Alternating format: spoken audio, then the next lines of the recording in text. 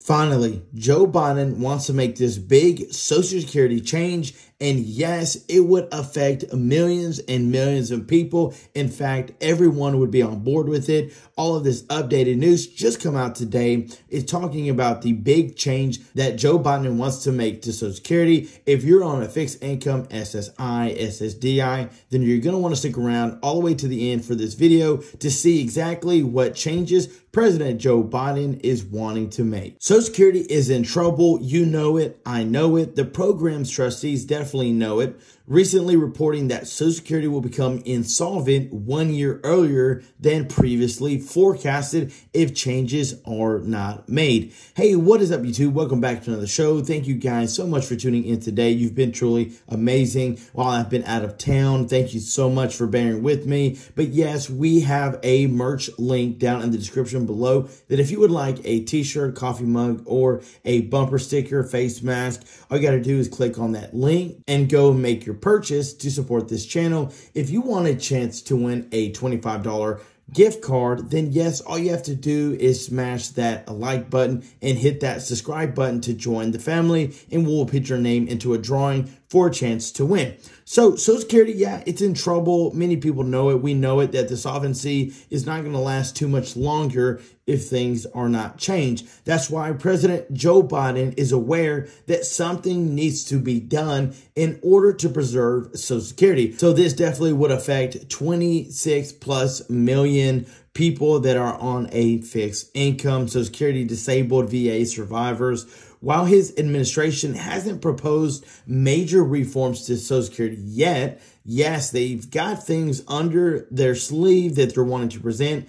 Joe Biden wants to make a huge change to Social Security based on his previous statement, and there's reason to believe that most Americans could be on board with it. So, and technically, who does it affect? Well, it affects those that are getting a monthly check from Social Security, those on Medicare, those that are depending on that government check every single month. So it all goes back to when Biden had campaigned for president, he proposed several benefit increases for Social Security recipients. Now, this is primarily targeting those on SSI, SSDI, survivor, disabled, Social Security. Yes, he wants to give you a increase for benefits. For example, he wanted to boost the benefits for older Americans who had been retired for at least 20 years. Well, you think, how many millions of Americans have been retired for over 20 years? I guarantee you there's millions and millions. So to boost your benefits would truly be life-changing.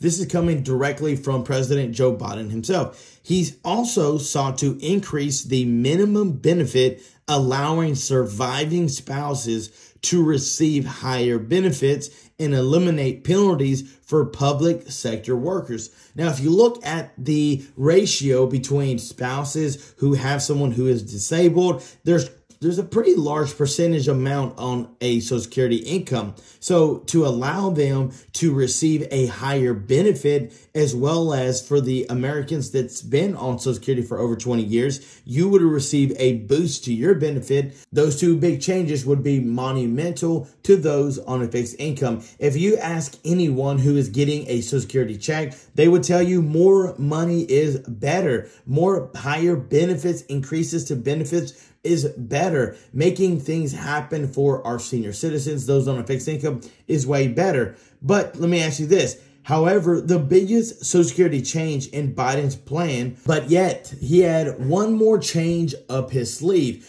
and many are on board with this one change. He wants Americans with especially high wages to pay the same taxes on those earning than the middle class families paid. He proposed increasing the payroll tax cap to $400,000. The cap is currently at $160,000.